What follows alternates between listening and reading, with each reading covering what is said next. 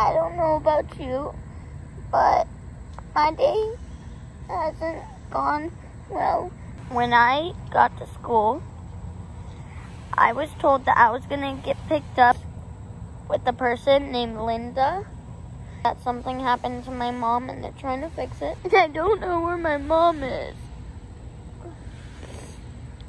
I love you wherever you are.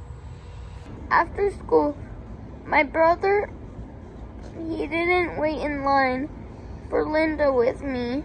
And I had to be transferred to a different school today. It was scary. Well, wherever you are, I really miss you. And I love you. I've been at Linda's house for 12 nights now.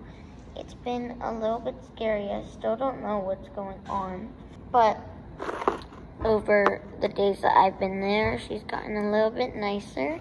She gave me this monkey. I really love it. I sleep with it every night. But today, I'm going to see my brother again. So we just got done seeing my brother and it was awesome. He totally got chocolate all over his face. I miss my brother already. It was a really fun time and my monkey's with me. Hello. I miss everybody in my family.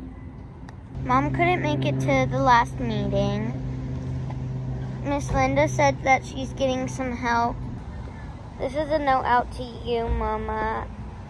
I really, really love you and miss you. I wanted to tell you that today. Miss Linda said that she is not going to pick me up tomorrow. My grades are going down. My new house that I'm going to is going to be fine. That's new and I'm scared about everything.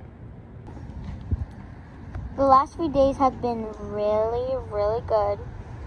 The new mom is super nice. She got me a tutor. She got me some new clothes. I get to make tacos on Taco Tuesday. My tutor's really helping me a lot and my grades are going up. I miss you, Mom, and I got to talk to my brother again.